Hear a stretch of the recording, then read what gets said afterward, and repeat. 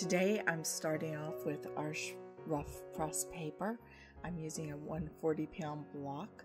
I'm mostly using my Isabey Squirrel Mom, size number 6, and I'm starting out with Nickel Azo Yellow. It is this gorgeous scene of a sunset over a lake. Just the sun is just barely gone down, and there's these wonderful dark purple blue clouds from the storm that's coming up. So when I took the pictures, it was this absolutely fantastic scene, but I was rushing to get my 4-year-old inside because we'd gone on a little bit of a hike, and well, you know. So it's just this amazing scene right before a summer storm. I'm using the Nickel Azo Yellow, and as you can tell, I'm mixing a lot of colors in this one, a lot of pigments in this one, and so I put my palette up for some of it so that you could see.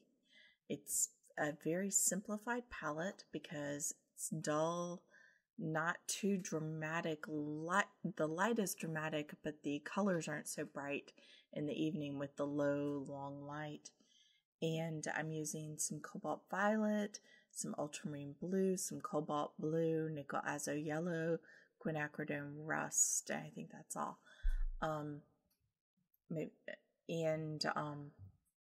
So it's a very subtle palette. And I'm mixing these a little bit on the paper, a little bit on the palette, and you can see the pulls as they mix together on my palette up there. So I'm leaving plenty of whites and light colors and just kind of a little bit wet on dry, not really dry brush, but I'm laying some edges on the rough paper, kind of scratch around. Now, it's kind of tricky. You don't want to have where the Nickel Azo Yellow and the blues hit. You do not want green, or at least not too much green. There's a little bit of green at sunset, but not too much. So that's where the cobalt violet mixing comes in handy. It dulls it just enough and adds just that little touch of red, which makes it not so green.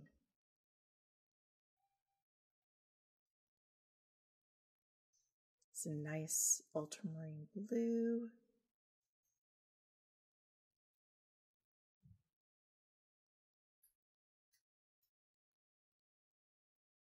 A little bit more ultramarine blue. Very simple palette.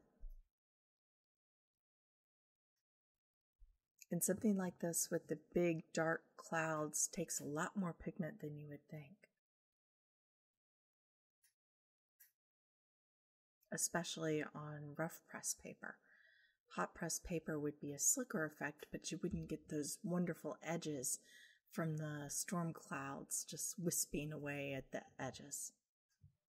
So this is ultramarine blue mixed with a bunch of cobalt violet.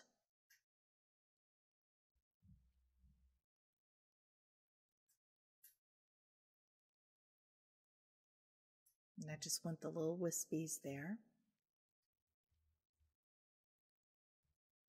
And it's dried a bit so that I can have a little bit of wet on dry paper effect. This entire painting was relatively quick, and it's the sort of thing that you could do in an evening if you feel like it. Though unfortunately, I just can't paint on location for sunsets because there's not enough light on my paper. Plus the 4-year-old effect. The trick is to write down the colors because your camera is not going to record those colors accurately. That was close, and of course I did a little bit of effects on it and tried to color correct it as much as possible right away. That's very important. Go ahead and adjust the colors as quickly as you can in your camera and on your computer, because you cannot capture the colors of a sunset on your camera. It just isn't going to happen. That's what painting is for. They're very subtle colors, and you can capture the idea of a gorgeous sunset. Absolutely, you can capture gorgeous sunsets, but you cannot capture those exact colors.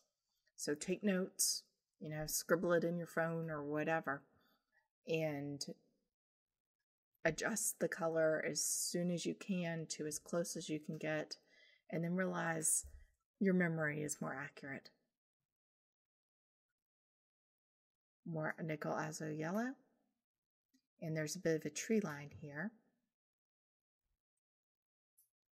where the trees break up at the edge of the lake, far edge of the lake, and I'm wanting to do the light is coming from behind the trees, so there's a glow at the edge of the trees that's just wonderful. And that's a sort of subtle effect. So I thought at first, oh, well, nickel azo yellow would do it, but it wasn't bold and dark enough. So I switched to the quinacridone rust for the backlight effect. And then I want some of the same color in the clouds, and that looks really bright right now, but 2 washes from now, it won't. And also, remember, everything goes on much darker than it dries to.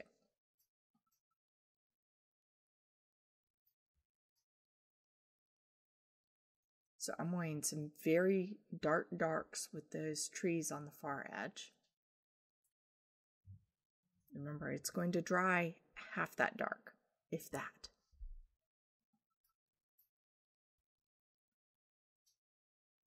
Break up the line with the horizontal storm clouds there.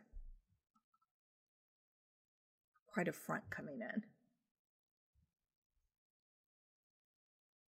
It takes a lot of paint to get those dark clouds. So the clouds are primarily a mixture of ultramarine blue,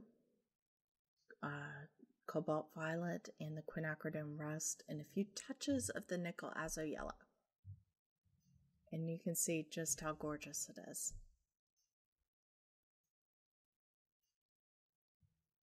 So here's the tricky part, and you do want to wait until it has dried before you start scrabbling your brush over that, because you want the bright sunlight effect. It's just a front. It's a summer storm. It'll be over in a few minutes of heavy downpour, but you're wanting that light beyond the storm to glow through the clouds, If we want to get really corny, we could put some shafts of light through or something, but I didn't see them this day, and I generally paint that sort of thing only when I see it. And then it's gorgeous. I want this a little bit subtler up there on the upper right. Even more darks here. Don't worry about the splatter. You're going to get some splatter on when you're using a mop brush like that. Anytime you're using a mop brush, you're going to get some splatter some places you don't want. That's part of the fun of a mop brush. It goes everywhere, and you can always clean it up. That's not a big deal.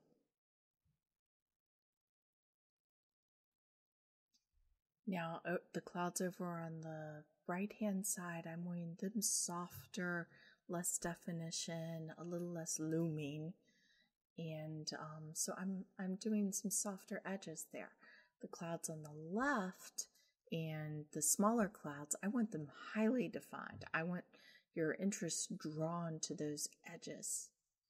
Now, this is pretty interesting. I'm using a little bit of cobalt teal, and that's a very greeny blue, so it's going to be mixed with a little bit of cobalt blue and the cobalt violet and all that to dull it slightly.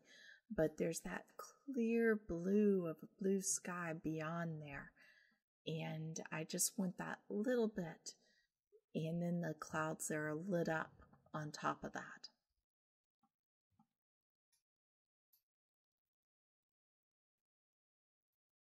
Little wispy clouds in the background there. Remember, they get smaller and flatter as they go further away. That is pretty much the one thing that can be sure of all clouds. Smaller, more horizontal is there further. From there, it gets more interesting. Now I've been working on this a little bit more, and I had let dry some so I can get those harsh edges that I want. So it really is a combination between the harsh scrabbly edges and the ones that blur to nothing, little wisps. And you can tell how much darker that has dried, and I'm still adding some darks. I want some nice, rounded, interesting definition there against the pale light. That is my center of interest.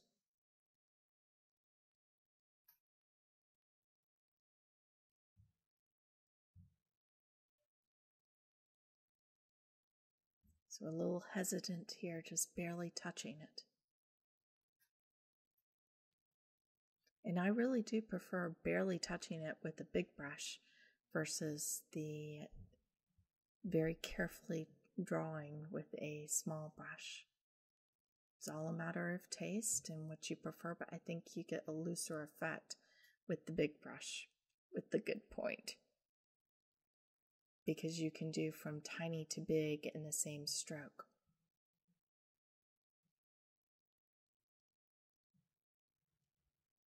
Some more cobalt teal and cobalt violet kind of all mixed up. Still using the same few colors.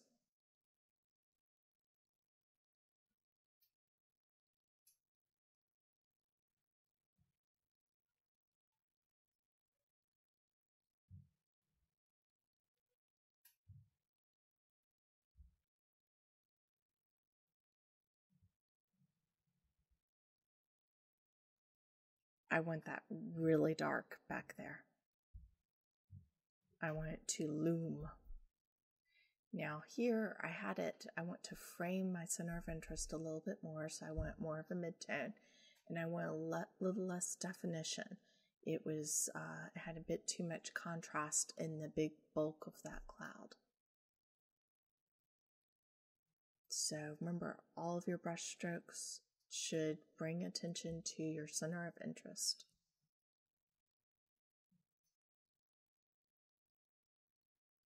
This really is a fussy stage of painting. There's many layers, and just going over and getting the effect that I want.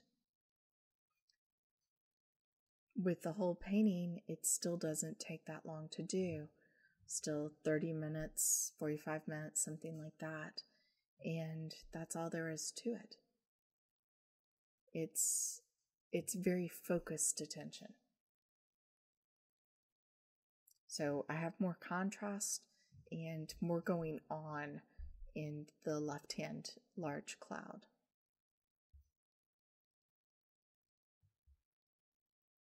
And I want a little bit more definition in those, a little bit more contrast.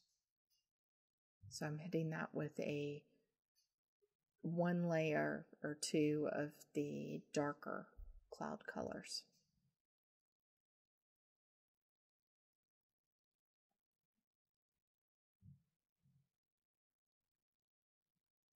I have all these great warm pigments behind the clouds, so the cool colors are framing the warm colors and drawing your eye to that center of attention. And you know it's going to be a brief summer shower and beautiful evening.